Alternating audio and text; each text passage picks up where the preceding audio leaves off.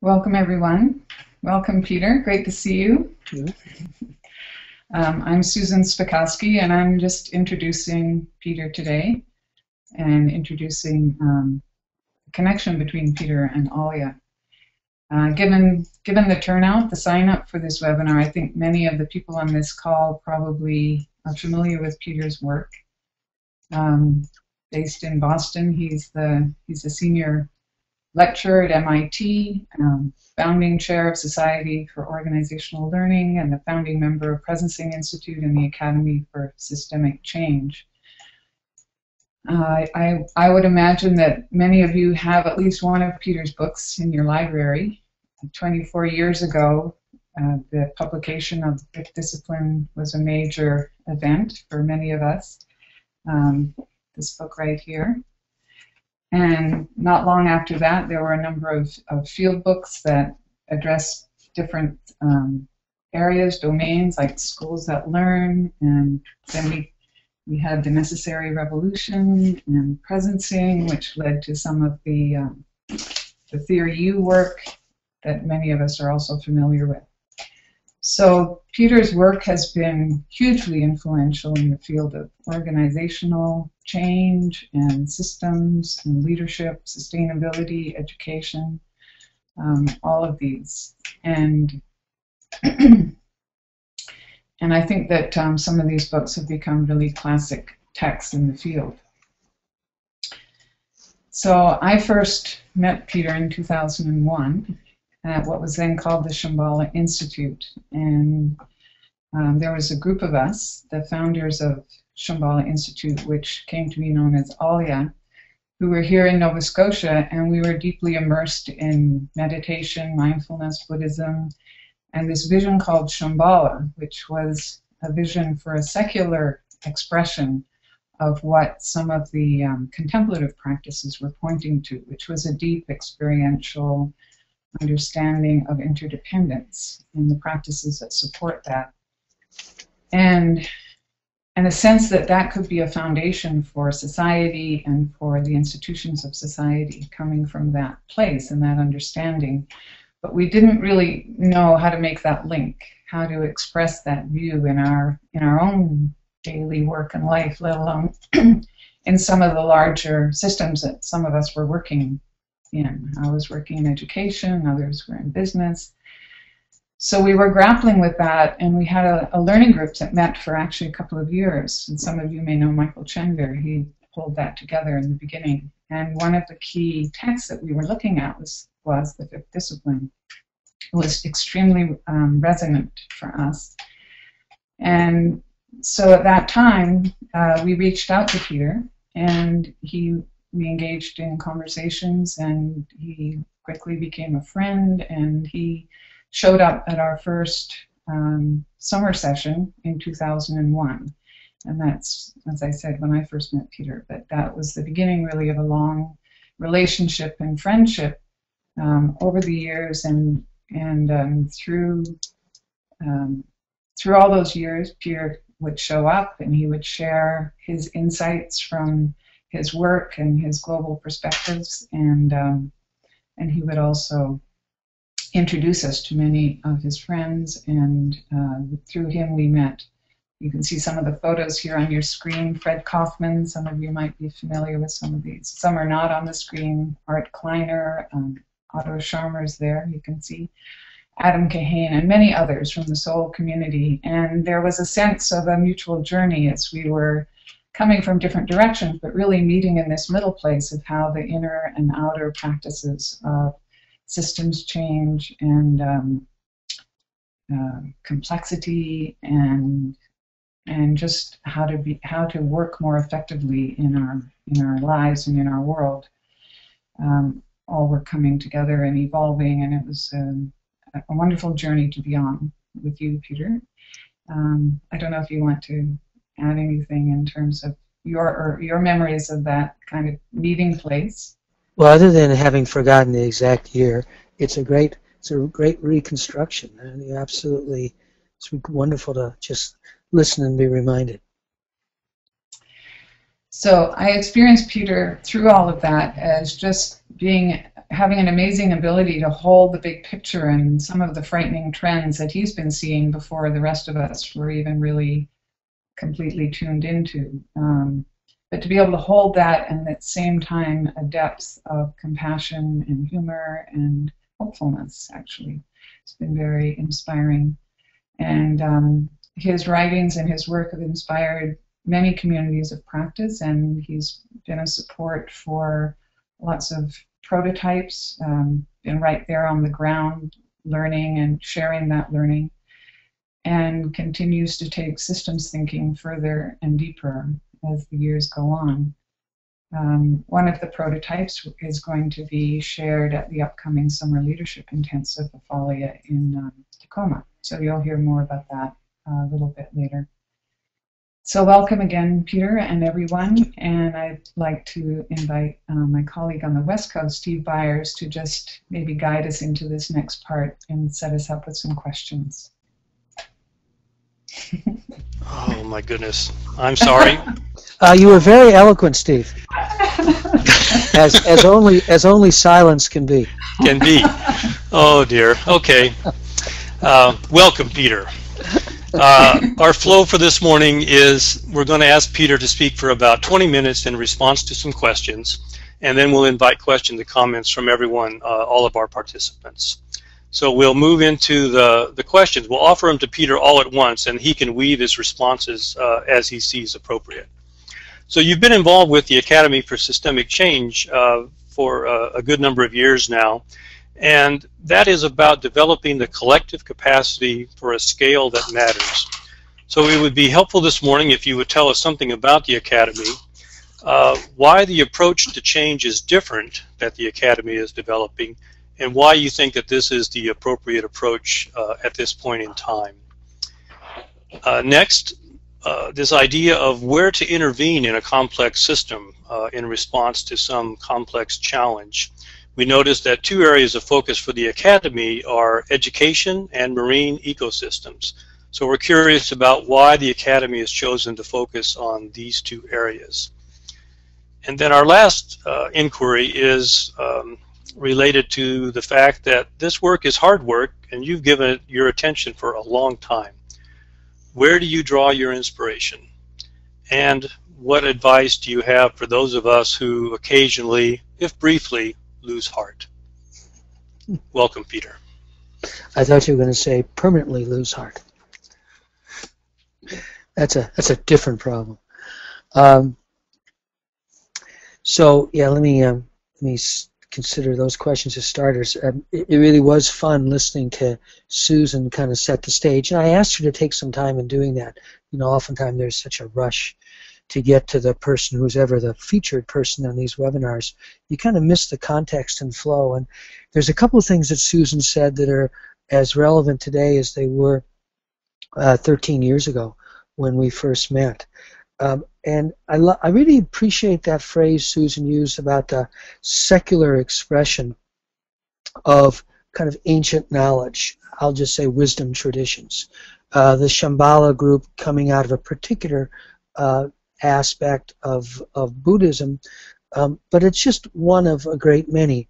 And I do think that's something that, if anything, is more and more relevant. I don't think relevant's quite the right word there. I just say more and more expressible today. I think when we were getting started, part of the question was, how much can we talk about this explicitly? I think that's a much simpler matter today. The problem there has always been the association of various, I'll just call them cultivation traditions, of which of course there are virtually an infinite number around the world, East and West, developed world and indigenous and native world. There's so many cultivation traditions, but today I think it's a little easier to be explicit about that. The term mindfulness has become almost fashionable today, and that helps. But it's a very simple idea, you know, and it was expressed. I have a letter sitting here on my desk I keep as a reminder of a mentor for many, many, many years, a man named William O'Brien. And Bill was a a marketing vice president and a CEO of an insurance company for about over 20 years, during which time it went from being bankrupt to being one of the top performing property and liability insurance companies in the United States, which is very unusual. That's actually quite a stable industry that does not have a lot of churn top to bottom. And Bill, reflecting on his personal leadership journey, once said he really felt that the most important determinant of the outcome of an intervention is the inner state of the intervener. Those were his words. The most important determinant of the outcome of an intervention is the inner state of the intervener. That turns out to be a very old idea. And like a lot of aspects of today, where we face these really, in many ways, unprecedented challenges, where we have all this technology that everybody thinks, well, that's all changing the world, all the amazing technologies, and of course it's true to some degree. A bit of the irony of the present is the necessity of going back as well as going forward, to touching on some of the oldest ideas. I think there's no idea that's more associated with leadership historically and in traditions around the world than the idea of wisdom. But that's a word we don't hear much anymore. We don't use it much anymore. It's definitely out of fashion. We know a lot about knowledge and we know all about technology, but we don't really talk much about wisdom. Well, the reason that idea has been around for thousands of years is exactly what Bill said. The inner state of the intervener. Whoever is engaged in trying to help contribute to some meaningful change. Where are they coming from? Not what can they do technically, not what can they even do, let's just say politically or organizationally, but what's their state of mind? Where are they coming from? So when Susan said that we were wrestling there back in 2001 with a secular expression of these wisdom traditions, I think that's now a little more on the surface. And I think it's as important today as it's ever been. The fact that it's a little more discussable is a really a good step forward. The Academy for Systemic Change, what Steve was pointing out, has been something that I've been associated with, is really not an organization. It's an initiative, and it's an effort to foster collaboration amongst many, many different networks.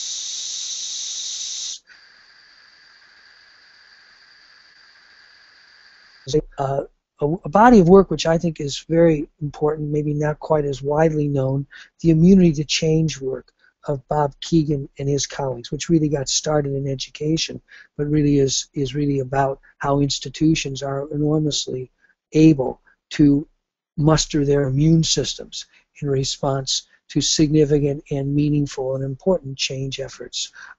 Appreciative inquiry, another discipline that a lot of people know about. These are all, to me, expressions of a common underlying awakening. We're all swimming in the same river. And part of the challenge right now is to step back from our individual little canoes or rafts, or whatever metaphor you would like to use, and really reflect on the river. And I think the river is exactly what Susan was talking about, this secular expression of the importance of awareness. We often use the term to characterize this larger movement, this emerging field. Awareness-based systemic change. It's a kind of a clunky phrase. I think it's pretty accurate, if not very evocative. But where we're coming from matters enormously. I think that's really present in the world today in a way that it wasn't 10, 15 years ago. But to step back and point to it and say, hey, look, there's all these different expressions. ALIA would be another. All these different canoes in the river. What's the nature of the river itself? And where is this river taking us? It's really important, and that's partly what we were after with this initiative of the Academy for Systemic Change. And the pragmatic front of that is pretty simple. I think we live in an era where there's an amazing variety of innovations occurring. You can think of anything you think really needs to be occurring in the world, and you can find it. It is occurring. What's that old line? I think it's very apt today. The future is present today, it's just not very evenly distributed. Whether you're talking about education or business, or the way that civil society organizations work, collaboration amongst all of the above, government, business, civil society, the cross-sector collaboration. You can look at critical environmental issues, you can look at critical social issues. And my simple conclusion is, in any of these domains, what we need to see occurring in the world is already occurring. It's very important to recognize that. This movement is manifesting, and it's manifesting in countless exemplars, living examples of what's needed, connecting the inner and the outer, a phrase that Susan also used. The problem is it's not evenly distributed, and it's a pocket here, and it's an initiative here, and it's a very exciting story over here. What we need to start to see is the story writ large, that these initiatives start to grow to a scale commensurate with the scale of the problems. Because the other, to me, most telling aspect of our present situation is we really don't have a lot of time. Now, that's always a subjective judgment. That's not a statement of fact. You can make a lot of statements of fact in support of that conclusion, but I think it's a conclusion that a lot of us share. We've often said, climate destabilization is this sort of time clock.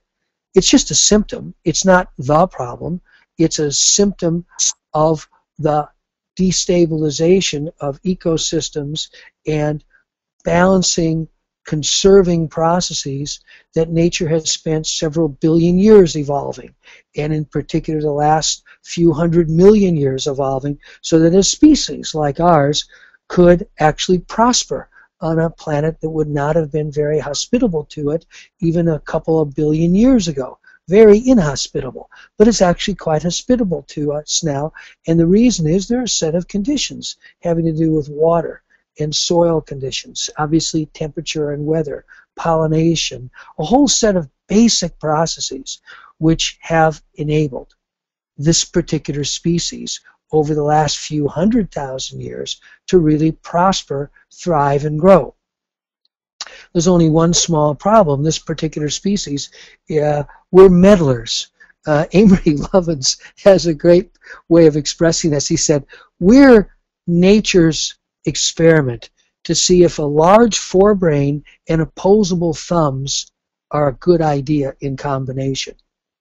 Because we're tool users. Because of this opposable thumb, you could argue that the dolphins, perhaps the whales, maybe several species, have every bit the cognitive capacity we have, but they evolved in water. They didn't evolve in land. They didn't evolve with opposable thumbs. They're not tool users. They're not manipulators. We are a manipulator as a species. For good or bad, that's who we are. And obviously, quote, technology, all the tools we create are a manifestation of this. So this manipulating has allowed us to alter our environment so that our population has grown to an extraordinary degree. There'll be close to 10 billion of us in all likelihood within 30 or 40 years. It doesn't seem like a lot until you go to Shanghai, or you go to one of the huge cities in Southeast Asia. You go anywhere in China, anywhere in India, and you realize there's a lot of people on this planet in a way you don't usually experience actually in the United States. But it's not just a lot of us, it's an impact that we have. The human footprint, by most estimates today, vastly outstrips the carrying capacity of the planet. The typical number is about 1.5, somewhere between 1.3 and 1.5. That's the number of Earths that would be needed to support us at our present standard of living and material impact on the planet. And of course, that's only an interesting number in concert with the fact that it'll be 2 very quickly. If China ever reached, just China alone, the level of material affluence of the U.S., that would make it 2. India would make it 3. So it's not just we're at 1.3 or 1.5 now. We're on a trajectory that's going to take us, and is taking us, way beyond the carrying capacity of the planet. Climate change, again, simple example. You've all heard this, we must stop the world before it gets to be a 2 degrees C world. 2 degrees centigrade global mean temperature above what it was at the beginning of the industrial age. Well, we're there now. If you look at the inertia in this system, in this global industrialization process, really, 2 degrees C world is something we passed really probably 30 years ago. If you just consider the inertia, the almost unstoppable changes in the world today. But those are the kind of easiest ones to talk about because they're manifest, they're physical, they are understandable with modern science, which is primarily a science focused on the manifest or the physical. In many ways, the more problematic are the social. We have 1 billion, 300 million, 400 million, no one knows, people today, and imminently 2 billion. So the number 2 will be 2 billion people living without reliable access to clean drinking water by 2020. That's just around the corner. I have a map I've shown on and off for the last couple years of China and India. Projection, if nothing changes, by 2030, with 3 billion people unable to meet their basic needs for clean drinking water. Roughly half the populations of those 2 countries will be unable to meet their needs for clean drinking water if things don't change. That's an extraordinary social imbalance, and it just typifies the social imbalance that exists today. We could cite gazillions of statistics about the inequitable distribution of wealth and income, and they're all symptoms of the social imbalance. But the third basic imbalance, and this is the way Otto Scharmer and Katrin Koifer, co-founders of the Presencing Institute Network, frame it in their new book, which is an excellent one that came out last August. They say there's 3 fundamental imbalances: the ecological imbalance, the social imbalance, and what they just call the spiritual imbalance, which is most manifest by the epidemic of stress and stress-related diseases in the world, the developed world, our world, the world of plenty, the world of abundance, the world where the vast majority of people in our societies live with much more material well-being than actually they even need, yet are profoundly unhappy. So it's that third imbalance that kind of puts all the pieces together and says, it really is about our inner state. Now, the reason I rattled through all that is to kind of make another point about this big river, this emergent phenomenon. A part of the emergent phenomenon is this growing recognition that the nature of the problems we faced are really harmonious with the nature of the solution that's needed. So you consider all 3 of those imbalances, all 3 of them will be reflected in the change processes. So they really will be about reconnecting with Mother Earth. They really will be about reconnecting with one another and social harmony, as the Chinese would put it. The current Chinese, not just the traditional Chinese. The number one kind of theme again and again in China for the last 2 or 3 years from the party has been social harmony. Simple way to point at the fact that we've got to learn to live with one another, which is a huge problem today in China, with the huge concentration of wealth that's developed. All the global problems in the world have all arisen in China in the last 2 to 3 decades, just like that. But then the third piece, this spiritual divide, this fact that we're not very happy, also points to an aspect of the change needed. They really will be about the inner and the outer. Where are we coming from? So, first off, it's time to see the river we're swimming in. It's time to step back and realize there is something deeper going on. If we can just recognize it, see it, it is the biggest single asset for all of us in our respective change projects. At the Summer Institute, they'll feature a simple example of this, which has been one that we've worked with for many, many years, both through the Soul Network and the Presencing Institute. All these different networks have converged in several different points. We believe that one of the areas that's critical to focus on in the world right now is the health of the oceans. There's two reasons for this, one of which characterizes a lot of problems. It's an acute issue that symbolizes the social and the ecological divide.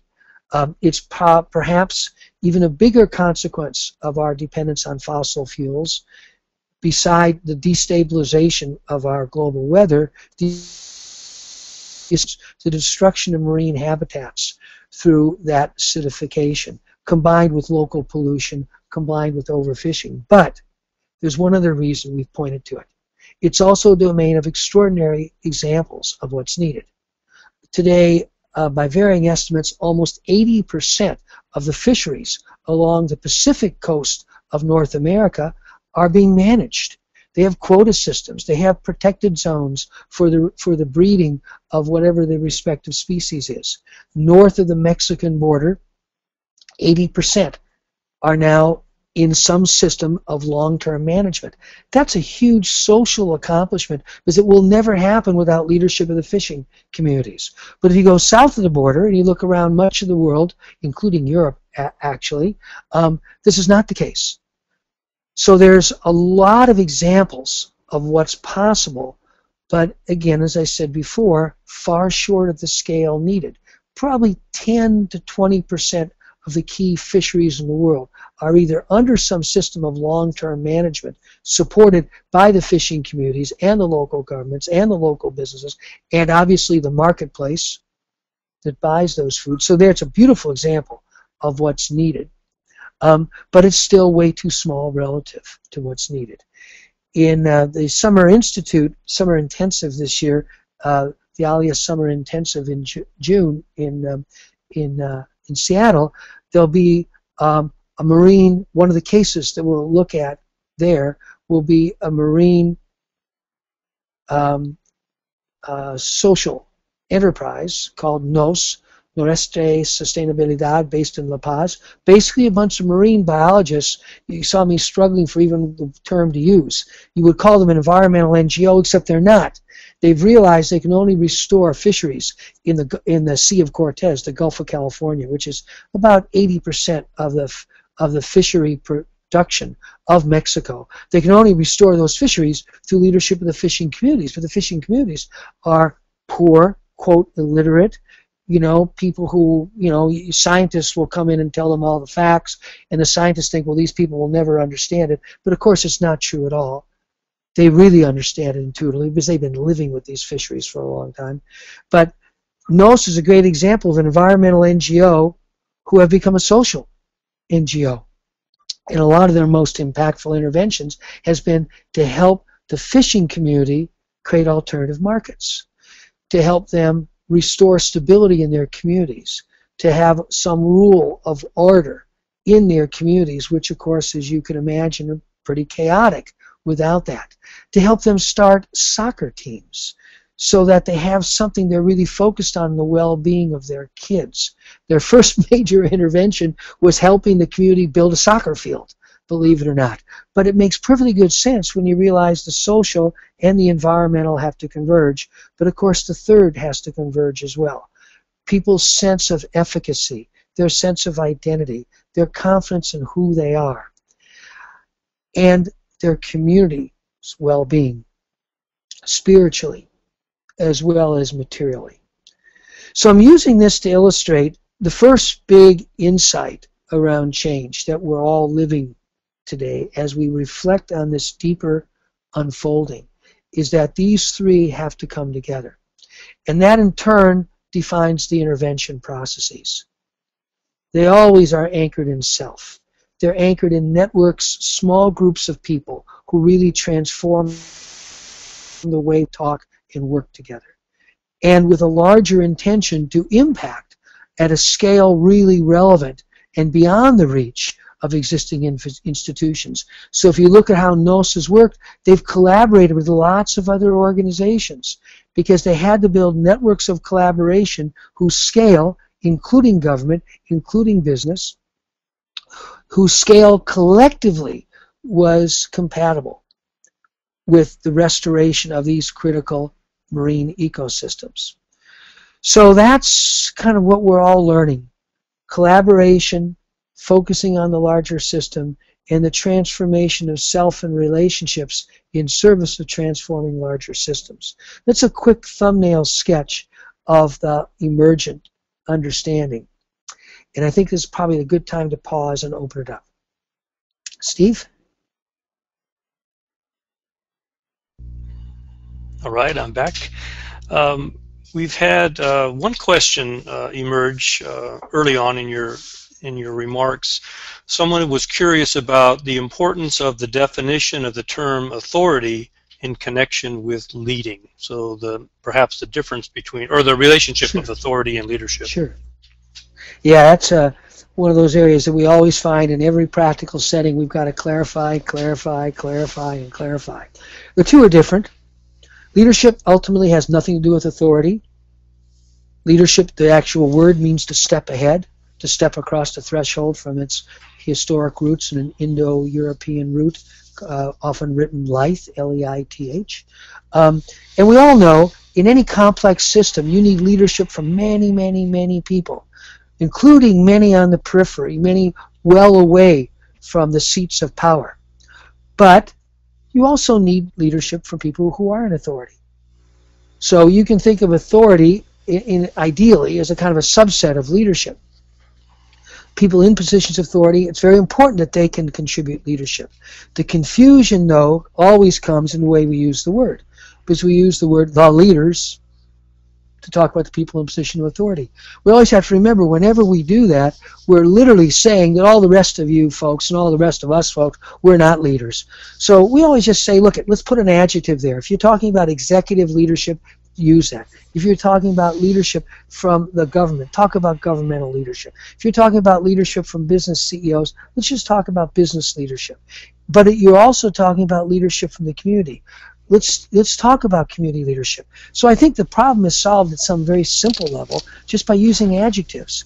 But it all starts from recognizing that leadership is the capacity of people to shape their future, individually and collectively. It's the simplest definition I know. It's the one that's always worked for us, and it is a much bigger concept than authority, but authority matters. Okay. Another question that comes up with respect to the, I guess the subtitle of these webinars, Tools for Transformation. What are some specific tools that you think hold particular promise in this new context? Well, today one of an abundance. There's so many tools. I really emphasized in my comments at the outset where the tool user is coming from. Because in the hands of a person or a group who really is continually examining their own inner state, their own motivations, their own emotions, anger will undermine the best of tools. The best of tools used in a state of anger, victimization, they're doing it to us, will just produce more of the same. That said, the Society for Organization Learning, the Presencing Institute, the Appreciative Inquiry Network, the Immunity to Change, the four I named before, all have an abundance of tools. Okay, I mean, we don't need to talk about all the field books. Susan mentioned them. They're very practical. They have been produced through the Soul Network, systems thinking tools, working with mental models tools, tools for promoting dialogue. I frankly think the Presencing Institute website is the best website out there right now in terms of an access to a whole set of tools having to do with Theory U. So anybody who's really serious about this work has an abundance of tools to go to. Mm-hmm. So first off, just knowing where they are and how to find them is very important. But then, you know, you come back to this very simple, basic truism. The tool doesn't transform. Tool users transform. Tools are just means. They're just ways of getting something done. You need those. Without good tools, you don't build many houses. But hammers don't only build houses, they build carpenters. So it's this dual emphasis on the practical use of the tool and the developmental use of the tool that's key for making the tools effective. Okay, thank you very much. We've got another one here. It says, I'm very curious about how we might connect the various initiatives around, say, education, for example, so that we could share information and learnings on a global scale. So this idea of connecting all these smaller efforts that are underway. Right.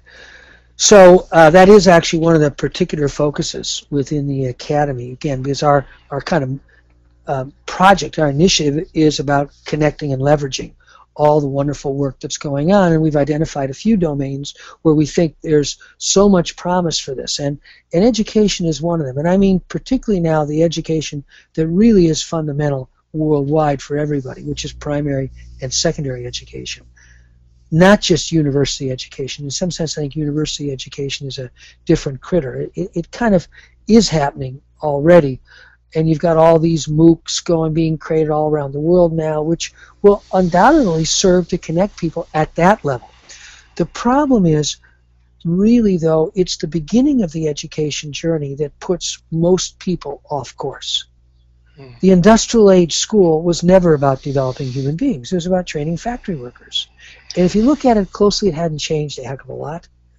So, yes, we need to learn how to connect innovators in primary and secondary education around the world. I'm confident that's going to happen more and more. But connect them to do what? Okay?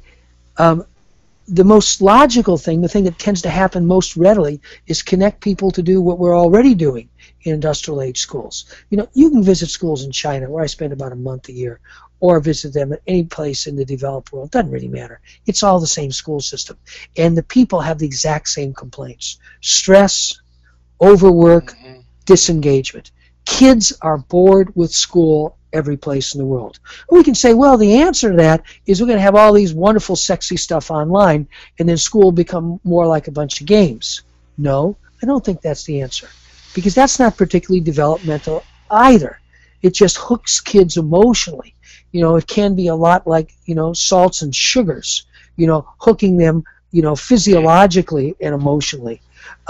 No, what really needs to engage children is their own journey of learning, their own deeper development. It's what great teachers have always done.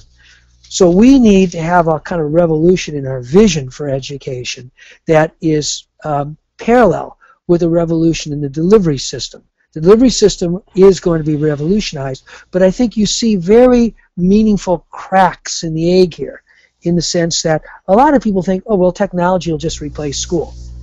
No, I don't think that's a good idea.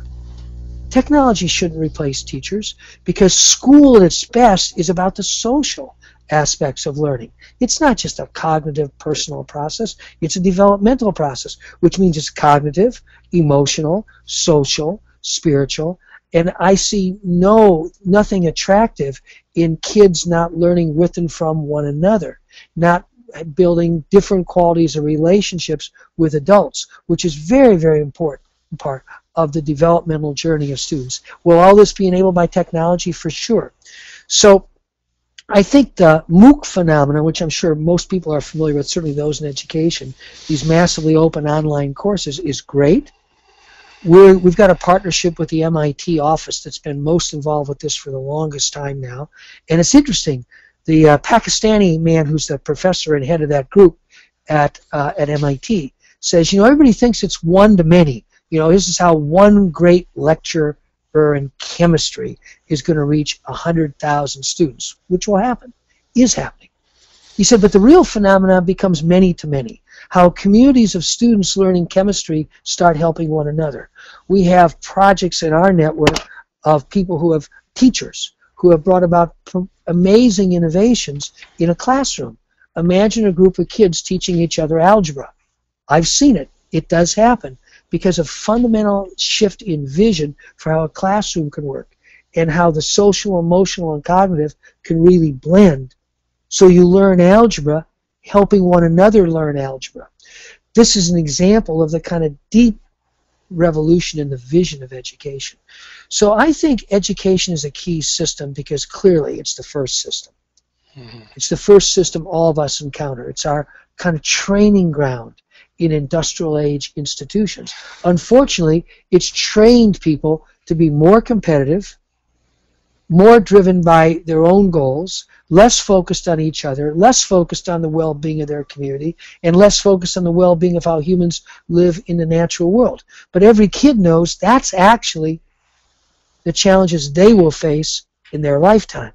So I think platforms that enable these levels of collaboration will start to come about. But the roots for this will be real, profound transformation in pedagogy and instructional design, then brought to a larger scale. That's the type of networks we're trying to help encourage, and they are going on around the world. There's a meeting in Spain going on right now with leaders of social emotional learning from around the world. It's a phenomenon that is actually global right now. How they get connected, how we leverage their efforts is exactly what we're trying to do through the Academy. But it's not just us. A lot of people are trying to do this. So I think that's where we need to put our attention. Okay, thank you very much. And actually that's a good segue to, well, there are many questions flowing in here. I'm going to combine a couple. One has to do with how we work with the inner transformation and the outer intervention effectively, such as the example with local communities and the fishermen. And then the parallel question is about practices that would be helpful in developing that inner state of the intervener. And even further, this question asks, what are some of your personal practices? No, I appreciate that. That's the territory that we all need to get into. So the first thing is kind of obvious. Any of us trying to be more effective individually in this work need practices. Again, this is not a problem of any kind of shortage or deficit. You know, there's literally an infinite array of cultivation practices. You know, find one, do it diligently. I was first introduced to Zen when I was in college, and I really liked it. I really liked the sitting practice, and I did it on and off for about 25 years. And then through one serendipitous connection and another, I managed to find a teacher in China, which was not very convenient, who said, "Okay, I understand you've been doing meditation for a long time." I said, "Yeah." He said, "When?" I said, "When I feel like it." He said, "Well, if you're serious, you better start doing it every day." So at that point, I did. And so it's not about the particulars of the practice. It's finding something that works for you. It's really about getting serious, you know, not when it feels good, but really seeing it gradually. I would say, for me, my cultivation practice becomes the heart of my life. Everything kind of revolves around that. And, you know, when I travel, doesn't matter. Doesn't matter the convenience. I can always find an extra hour or two to do my practice, and I do. By the way, it really helps with jet lag. It makes a huge difference. You also need collective practices. So at the heart of every transformative initiative will be some group of people. We often call them the container builders. They see their job as building a container, which we found to be a very powerful image for the nuts and bolts of what allows deep transformative change to occur. Some group of people, it could be as few as 3 to 5 initially, are building that container. Now, how do they do that? They do that through some collective practice. It may be sitting together quietly. It may be really being diligent about check-ins. We found the ladder of inference, one of the core tools from the organizational learning work and the mental models, part of that, as a foundational practice, how a group of people become disciplined at distinguishing their beliefs, their interpretations, their assumptions, their conclusions from what they actually experience. So that when the conflict arises, somebody can really say, "Hey, Fred, you know, that's a really interesting idea, but what led you to that idea?" Rather than arguing about the idea, you come down the ladder to say, "Well, here's what I experienced, and here's the reasoning process I went through to draw my conclusions." And somebody said, "Oh, that's interesting. I experienced something different," or "I went through a different reasoning process." It's a real discipline I think, quite analogous to what good scientists use in focusing on data and focusing on our experience, distinguishing those and connecting them together. I'm just using this to illustrate. The group that builds a container has to have some collective practices that allow them collectively to deal with their own conflicts, to stabilize their own awareness individually and collectively, and to deal with the challenges that will confront them. If you look carefully at initiatives that go awry, change efforts that fall apart, I guarantee you there's a group that falls apart at the heart. They start bickering, they stop coming down the ladder of inference, they stop grounding their inquiry in what they actually experience. They become polarized, and then that manifests in the larger effort. Obviously, you're gradually trying to integrate practices into the larger efforts as well. And this is where, Theory U has been extremely helpful for all of us. In large cross-sector initiatives that we undertake, we found organizing them. We imagine you have people from business and government and civil society trying to work together. That's been a focus of ours for the last 10 years. And the initial project that has really had legs in all that is called the Global Sustainable Food Laboratory. You can Google that, Global Food Lab. And you'll find this group that's been together for 10 years. It now involves over 70 of the world's largest food companies and NGOs, about a 50-50 mix, all working together to bring sustainable agriculture into the mainstream. If you look at collectively in that network, you'll find practices. Whenever they have a meeting, they do learning journeys, one of the basic Theory U practices. They go and visit farmers together. NGOs and business people go to the local farming system wherever they are. Developed world, underdeveloped world, doesn't matter. And they hang out with the farmers. They find it not only gets them grounded in the reality of the food system where they're gathering, but it also is a reflective process when done well. There's a very good description of how to do this well on the Presencing Institute website. It grounds them in saying, hey, here's this social justice NGO person, here's this environmental NGO person, here's this corporate guy. They see something completely different, which is exactly what happens. And how do they actually bring out into the open the differences in what they experience in a way that they start to get a larger and more comprehensive reality of their learning journey to those farmers. It becomes a common practice that you'll see moving throughout this whole huge network today of thousands and thousands of people in all these different organizations working on a shared vision of making sustainable agriculture the mainstream system. So you need practices individually, within core teams, and within larger networks. Okay, thank you. Thank you very much, Peter. I want to invite a pause here for just a moment, and first to just acknowledge that there are many excellent questions that we're not going to be able to get to. The flow has just been impossible to keep up with here. There is one that maybe you could ponder for a moment while I do the conclude the webinar with some information that we need to share. And that would be how can people get involved in the Academy? And is it possible for others to be involved? And maybe that includes coming to the Summer Leadership Institute, maybe not, but maybe there are other ways of becoming involved. So let me go to a couple of other slides, and then we'll come back to you for the closing remarks, and that will be the conclusion of the webinar. So we need to talk a little bit about what's coming up, and we wanted to, well, first share some information. Peter mentioned several times, of course, the Society for Organizational Learning, and there actually is a workshop coming up sponsored by Sol, featuring Peter Senge and Darcy Winslow, and this is in mid-June, 18th through 20th, and I presume that's in Boston, Peter? Yes. Yeah. Boston. And that website there, you can find more information about that. And we also want to mention the upcoming webinars in this series, Tools for Transformation. And we have at the moment 3 left. I suppose there is a possibility of others, but the next one coming up is Adam Kahane on April 16th, and you can register for that. And this will feature Adam talking about his latest book, Transformative Scenario Planning. Following that will be Bob Stilger talking about his adventures and experience in Japan since the earthquake and nuclear disaster several years ago. And then Art Kleiner will talk about his work around collective mastery in organizations. And speaking of Summer Leadership Institute, or Summer Leadership Intensive, this is going to be such a wonderful experience, and here are some of the folks that will be present.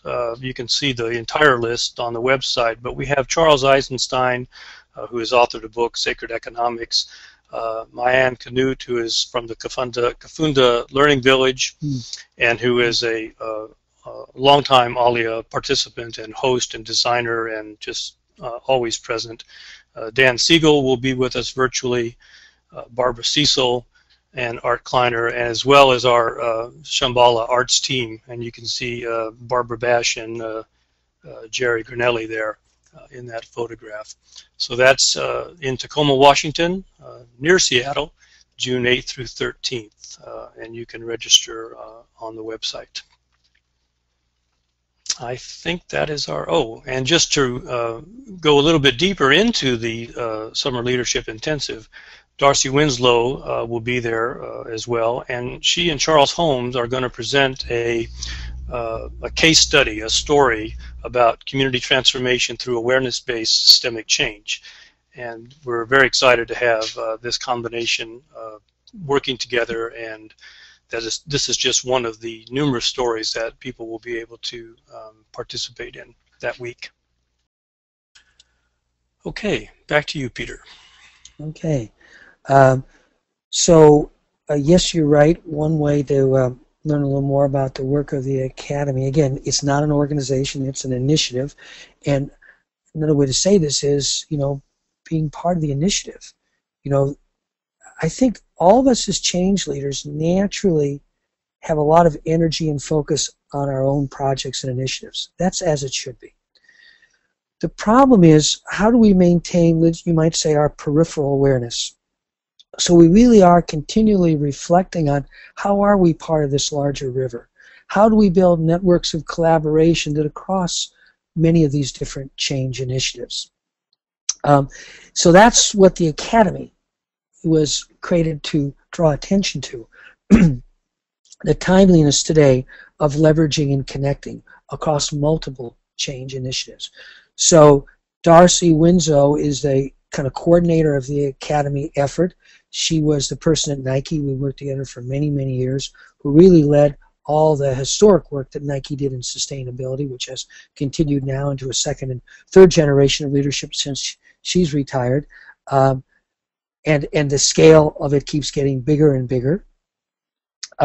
And Charles Holmes, who's from Vancouver, a consultant in organizational learning from Vancouver, will be joined there by some of the people from that Mexican environmental NGO called NOS that I was talking about earlier, and sharing that particular case and that story as an example of the opportunity to really focus on this restoration of critical marine ecosystems at a scale that really matters around the world.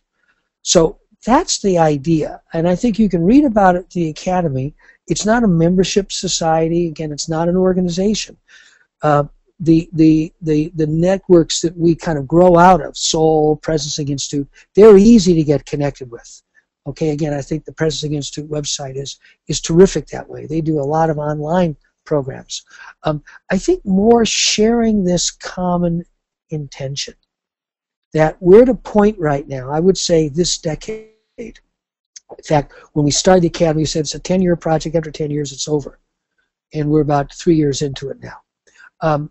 This decade, we need to start to kind of crack the code, transform our consciousness, particularly around this imperative of connecting and leveraging. I'm not alone. What I do is important, but it's just one small drop in a very large bucket. But there's a lot of drops occurring in that bucket. How do I hold them in my consciousness? How do I feel my connectedness with others doing what I'm doing?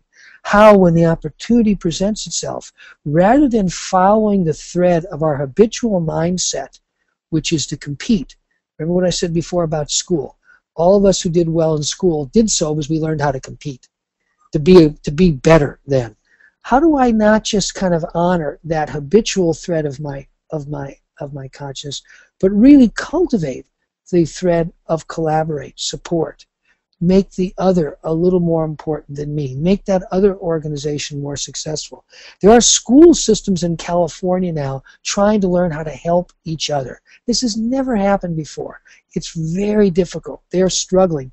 But the intention, the recognition that if we don't help one another, even the best school systems, and there's always a few that are much better than others, are just, again, a drop in a bucket. We're not filling the bucket. So how we begin to keep holding in our awareness that our job is to fill this bucket, to create a scale of change in the world that's commensurate with the problems.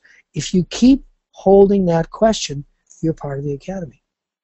Thank you very much, Peter. It's been a great pleasure to see you today and to interact with you. I know everyone is very appreciative of you taking the time to be with us. My pleasure. And look forward to the next opportunity to have a conversation with you. Thank you. Thank you. Thank you.